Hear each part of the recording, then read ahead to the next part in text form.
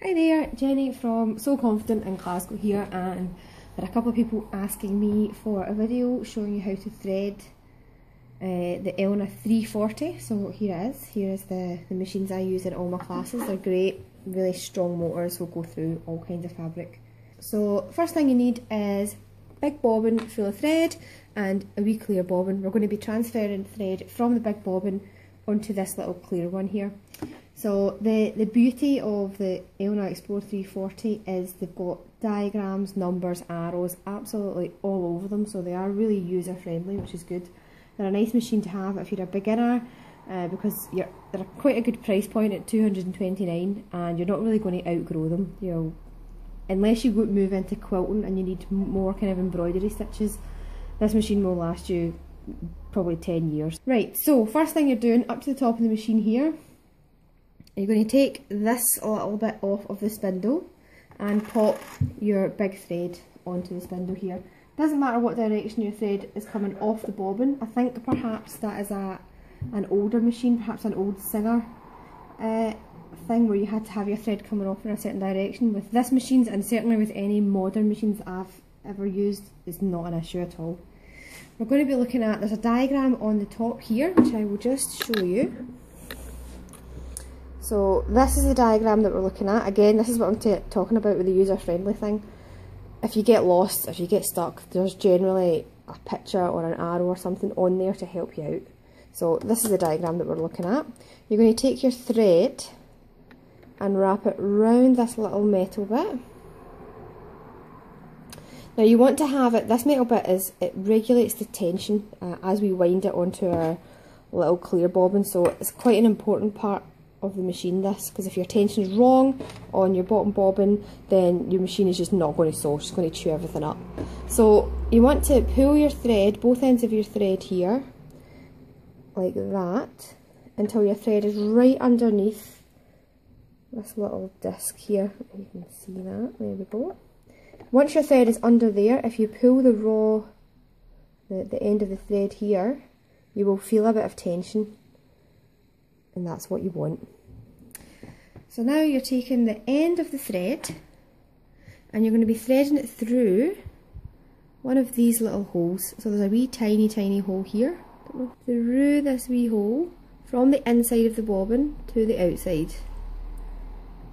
A wee bit fiddly. If you're struggling with this, just use wee scissors to snip the end of your thread, and that will make life a bit easier. So there we go, thread through the wee clear bobbin, the wee hole there.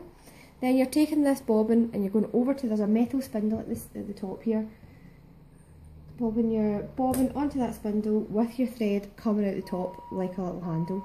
What this is going to be doing for us is, it means that we get purchase immediately. So there's another way of winding your bobbin where you don't put it through the wee hole, you just wrap it round a couple of times, put it in your bobbin winding mode, wind your bobbin. But what I find happens is, because this is a little clear plastic shiny thing, the thread doesn't always kind of stick to it, so sometimes the bobbin spins and the thread doesn't go anywhere. So with this way it works first time, which is what I prefer. So to get it into bobbin winding mode, you want to move the whole spindle at the top here towards the power cable end of the machine. I'm just going to move this a little bit closer so you can see what I'm doing. Go. So at the moment, if I was to turn the machine on and pop my foot in the pedal, it would wind the bobbin absolutely perfectly. But I have to take into consideration that the needle is going to be going mad. So if I pop my foot in the pedal, it'll wind the bobbin, no bother, the needle's going to be going mad. This machine is really quite a powerful machine. You don't want that needle moving if you're not paying attention to it, basically. So we want to disable our needle. This is another function that I like about this machine. Some machines don't have this. To disable the needle, move the whole machine round a wee bit. There is a wheel at the end of the machine here that you just pull out like that. Excuse the Scottish bunting, there's been a lot going on in Scotland just now, and I had a wee Scottish party at the weekend, so that's not always up, not really that weird. Right, so pull this bobbin, this wheel out, and that disables your needle. Next thing you want to do is just turn your machine on. The on button is beside your power cable. at the side here. Wee light will go on. And then we're going to keep a nice wee tight hold of this thread coming out the top of the bobbin, even wrap it around your finger and hold it directly above the bobbin. What we don't want is for this thread to get wound in with everything else. So just put my foot in the pedal, and start to wind.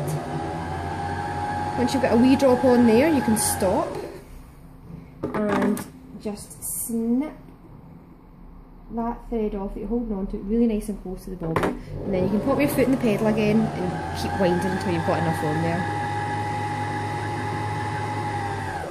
That'll do me for now. Normally if it's a black or white or cream, I just fill the bobbins right up because I use them so much, but I won't do that today because we don't need to put too much on there. So you want to then move the spindle back out of bobbin winding mode into sewing mode, which will allow you to pull the bobbin off, and then you just want to cut your threads anywhere. And then we're going to go back up to the top of the machine here, and again I'm just going to move the camera. So our thread is still in this little metal bit here. When you take our thread out, that is just for winding the bobbin, it's nothing to do with threading the actual machine. And then we're going to follow the arrows and the numbers to thread it. So number 1 is this arrow here, so we bring our thread around that little bit there. Then we're coming, stuck in there. Then we're coming down the front of the machine to 2, which is telling us to go back up again. Now up at 3 is telling us we want to be wrapping our thread around something. If you can't see anything sticking out the top of the machine here, you want to go to the wheel at the end of the machine again. Don't push it in, we want to keep it disabled, but wind it towards you until a hook pops out the top of the machine here. There we go. That is the hook that we want to find. It's called your take-up lever, very important part of the machine. Thread jumps out of this take-up lever quite often, and that's when the machine makes a horrible, horrible noise. Generally, if you're sewing and your machine starts tuning things up, it's because your thread's jumped out of this wee take-up lever here, so that's a good thing to remember.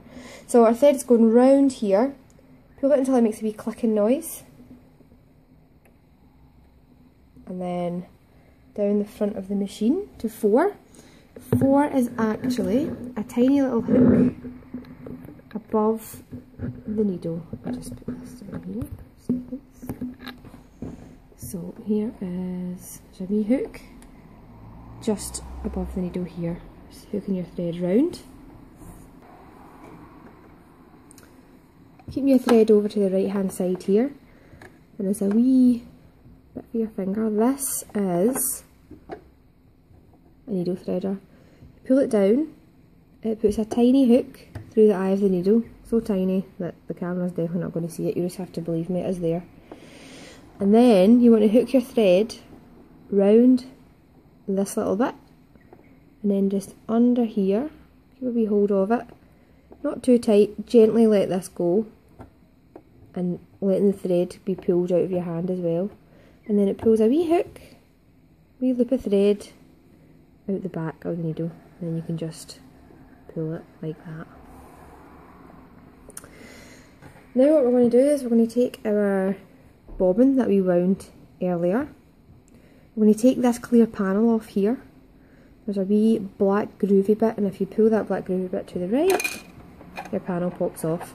Now there's a diagram on here that you want to be having a look at. I don't know why it's in white, it's really annoying, it should be in black, but there we go. It's telling us, most importantly, get any focus,